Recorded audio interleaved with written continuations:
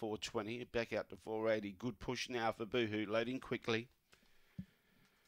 Last of the evens placed away. Green light goes on. There's no more bets. Thank you. Set to go. Ready now. Away. Boohoo began only fair. She's getting squeezed up, or she's back to second last. She's in all sorts of pain. In the meantime, fast away, getting clear and looking good. Dashing Days trying to chase out after it. All the others. Box of Band-Aids gets into second. Boohoo's starting to rail up.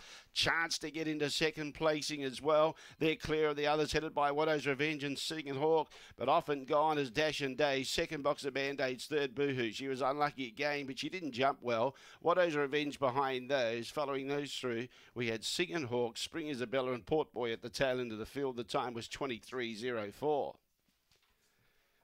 Dashing Days too quick. 7, 1, 2 and 3. 7, 1, 2, 3. The judges' numbers 23.04. 23.04. 6 lengths by 3/4. 6 lengths the winning margin by 3/4. 7, 1, 2, 3. The run home was 14.22. Dashing Days too good, too quick. $8 out to $11.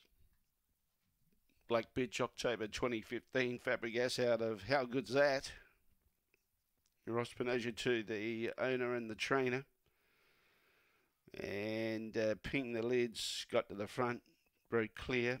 Too good. One of the better jumps in recent starts. But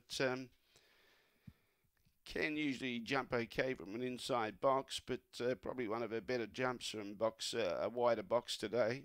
And was